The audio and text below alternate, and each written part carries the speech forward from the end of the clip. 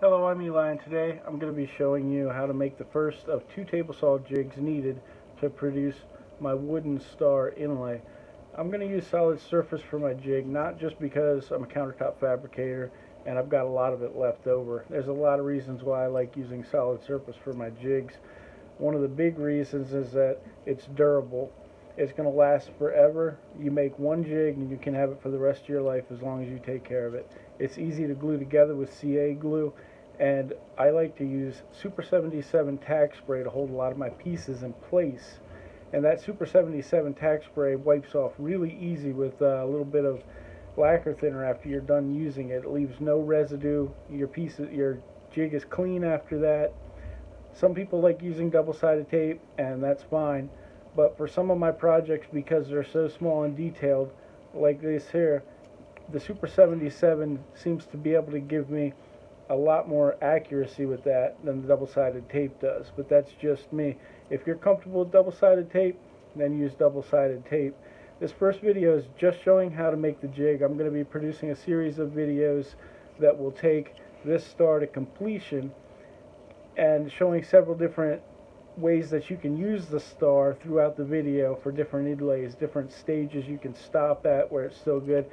And I'm going to show you how you can use it even if you don't have a lathe. I'm going to take this out to a round inlay billet. This is only my 4th YouTube video, and I'm working on better camera equipment and production value. I hope to be able to bring a lot more projects to you through YouTube and kind of show you my process for things and how I do things. I've learned a lot over the years in the woodworking industry, and I'm just hoping to be able to pass some of it along to the people who follow my Instagram page and my YouTube page. So let's go ahead and get started. Here I have 4 pieces of solid surface that I've pre-cut. Each piece is 4 inches by 9 inches, and they're a ½ an inch thick. Most solid surface is typically going to be a ½ of an inch thick. I want the block to end up being a total of 2 inches thick by about 3½ by 9 inches. I'm using CA glue to glue the blocks together. I have Corian glue and I could use it, but for the sake of making this video I wanted the glue to dry much quicker. You don't have to use solid surface glue. It's expensive and you have to have a special gun to use the glue. CA glue will work just fine. It'll hold strong just like the Corian glue, and for making jigs you don't need anything more than that. Epoxy's not as good as CA glue for solid surface. Now when I'm gluing them together, that bottom piece I'm leaving a 1/4 of an inch proud of the other 3 pieces. That way I have a straight edge to use on my miter saw and my table saw in order to square the piece up. Leaving that 1/4 inch lip there is just for convenience and ease. If you don't put it there, it's fine. You're just going to end up having to scrape some glue off in order to square your piece up.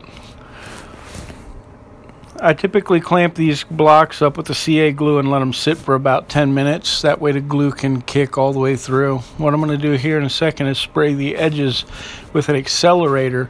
That's just going to keep the glue from dripping and running all over the place. It's just going to make it much cleaner. You can use any clamp here. It doesn't have to be a squeeze clamp.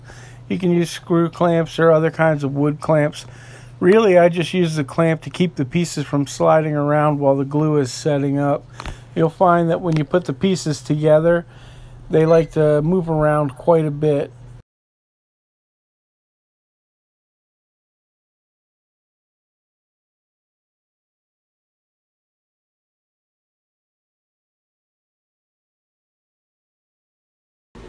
Here you can get a better look at that offset bottom edge that I was talking about. This just gives me that straight edge that I can push right up against the fence on my chop saw, and I don't need to worry about scraping the glue off. It just makes my job easier. I'm able to make both cuts real quick and then move on to the next step. One of the common questions here is, do you need a special blade to cut solid surface?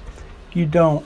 As long as it's got a carbide tip on it, you should be fine. If it doesn't have a carbide tip, it's probably not going to cut the solid surface.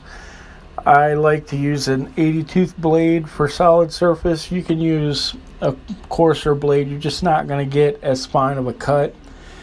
As you can see, this blade is just a standard DeWalt blade. I think it's an 80 tooth, and it doesn't really have any problem cutting through it.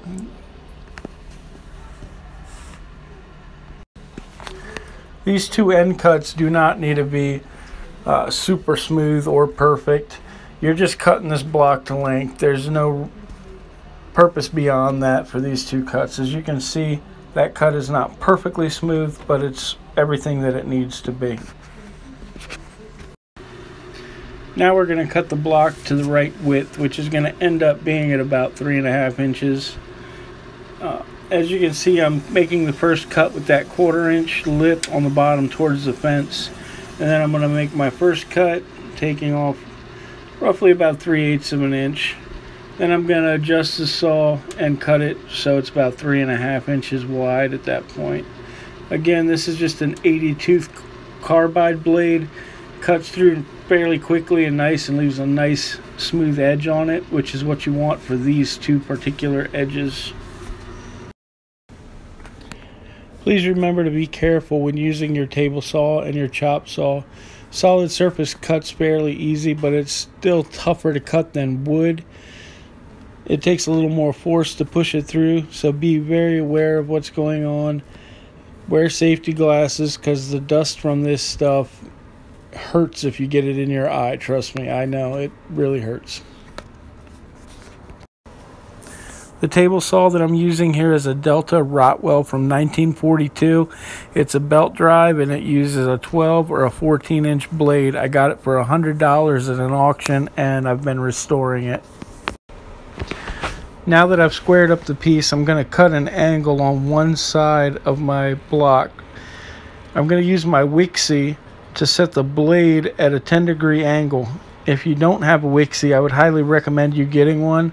I got my first one about a year ago. Now I have 3 of them that I keep around the shop on different tools to keep the blades in square or to set angles. It just makes your job a lot easier and a lot faster, and that's always a good thing.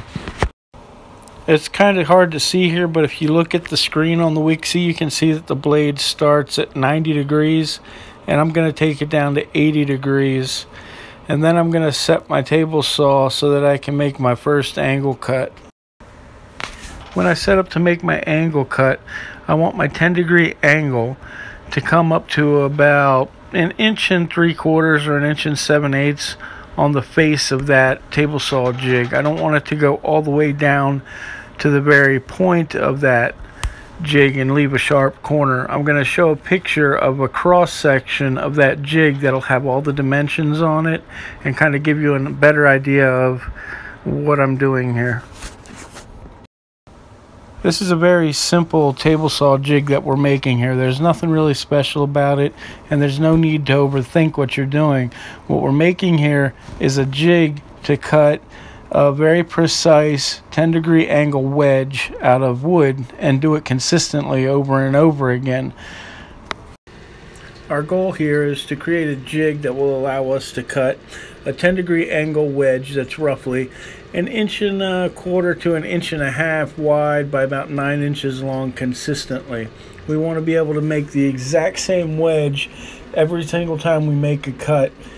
Consistency is the most important thing here. When you're dealing with something this small and on this scale, if it's off just a little bit, it's going to show in every single piece. Now that I have the main body of my jig completed, I need to rip a strip of solid surface that's 1/2 inch wide by about 3/16 of an inch thick. This is going to be support for the bottom and the back side of the jig. This piece that I'm cutting is about 13 inches long. I want it longer than the jig because I not only need a piece for the bottom support on the jig, but I also need a piece to prevent the wedge from kicking out after I cut it on the back side. So I need about 10 inches. I usually always make a little extra just in case, but this piece will do just fine. This piece really doesn't have to be very beefy. Its main purpose is to create a small ledge for the wood to sit on, and this will help create consistency for every cut. Now I'm going to use CA glue to glue it on, and I want to do this on a very flat surface because I want it to be accurate. I'm putting a very fine bead of CA glue on here. I don't want a lot, just enough to glue the piece to the jig. And I'm using my table saw cast iron bed to do this because it's perfectly flat and it's going to be the most precise at this point. Now I'm going to come back and shoot it with some accelerator real quick, and this is going to cause the glue to kick instantly. And I'm going to make sure that I'm holding the piece flat with the bed of the table. I don't want any waves, bows, anything like that in it. I want it to be precise. I put that really fine bead of glue on the bottom of that strip because I don't want any glue squeezing out onto the top side, so that there's glue in the bottom of that angle and my ledge piece. If you get glue in there, it's just going to be a pain to come back and scrape it out. Now what you see here is the bottom side of it has a gap, and I'm going to come and fill that gap in with CA glue, and this is what's going to provide the permanent bond. That glue will hold forever. As long as you don't drop that jig or do anything crazy with it, you're never going to have to worry about that ledge coming off of there. I'm using a medium thickness CA glue to do this. I don't want to use the really thin stuff. If you do and there's any gaps between your base piece there and the table saw jig, the glue is just going to run down the inside surface there, and that's going to create some problems for you. I let it sit for a couple minutes just to settle into that crack and let any air bubbles out that might be in there. But then I'm going to come back with a number 9 razor and kind of force the glue down into that gap a little bit. I want to make sure it's as full as possible. That's how I'm going to get the best bond, and that's how it's going to last the longest. After I've used the razor to push all the glue down into the gap, I'm going to come back and try and get rid of any excess glue that's there on the surface. I'm going to scrape it onto a paper towel, and then I'm going to come back and hit it with an accelerator and then let it sit for a few seconds in order to kick all the way. You want to be really careful with the CA glue when you're using it. The fumes that come off of this can burn your eyes, it can burn your nose, and if it gets on your skin, when it kicks off, it gets really hot, so hot that it smokes and it will actually burn you. So just be cautious and know that the CA glue can cause problems for you if you're not really careful. Once the glue is kicked, I use a number 9 razor, just like you would use a wood scraper, to scrape the glue off of the bottom. It actually goes pretty quick. All of this process I've filmed in real time, and it doesn't really take a lot of time or effort to get it done. And as long as you hold that razor blade at a 90 degree, it'll scrape that glue right off of there, no problem. Another option is if you have a really flat surface and you want to attach a piece of sandpaper to it and just use that flat surface to sand the glue off, you can do that as well. But you have to remember, this is the bottom of the jig and we want it as flat as possible, and I find that scraping it with a razor blade gives me that flat surface that I want without taking off too much material. Now that I've got it all flat, I want to glue the backstop on, which is a small piece that's going to prevent that wedge from shooting out the back of the jig once you've made your cut. Now I'm putting a really fine bead of CA glue here. Again, I don't want a lot of squeeze out, because if you get that squeeze out on the inside of your jig, you've got to come back in there and scrape it out before you use it. Now when I set this piece in place, I'm going to leave it slightly off the bottom surface there. As you can see, that's because I want the bottom to be perfectly flat. I don't want it catching on anything, and I don't want any bumps in there that's going to create an angle change or make the cuts inconsistent. Once I've got that piece glued on there, I'm going to hit it with some accelerator and get it to kick off really quick. As you can see, my ledge pieces are larger than the template there, but I'm going to go ahead and cut them off on the table saw. Now that all the pieces are glued on, I'm going to set up to make my first rough cut. I'm going to make sure the table saw is set at a perfectly 90-degree angle, and I'm going to set the blade so that it is about a 32nd of an inch off of the top of the jig. You want to make sure that the blade of the table saw is just higher than the jig itself, because you're going to be cutting through that backstop as well, and you want to make sure that you're going through all of that material. Once I've set my saw up, I'm going to make my initial cut, and this is just a rough cut. After I make this cut, I'm going to visually inspect everything, make sure that the cut looks good. Make sure nothing has chipped or cracked or fallen off. As long as the pieces were glued on properly, you shouldn't have a problem. I've never had one break off or anything like that. The piece that you saw fly off of there, that was just the offcut. At this point, I'm going to set the table saw up for the final cut. I'm going to move it in that extra 32nd of an inch, maybe just a hair more, and make one final pass. I'm not removing much material here, and I want to go through slow. This is going to give me a real nice, even cut. After this cut, your jig is finally complete. There's nothing really left to do after this. You do want to inspect it though and make sure that there's no glue down in any of those joints. As you can see here, that ledge that holds the piece in place for your consistent cuts kind of creates a cavity where the wood is going to sit in and give you that perfect angle every time. I ended up with about 1 3/8 inches here total height for my wedge piece, which is perfectly fine. In the end, each wedge piece I want to end up being about 1 inch, which will create a 2-inch diameter inlay piece, which is what I'm going for an end product.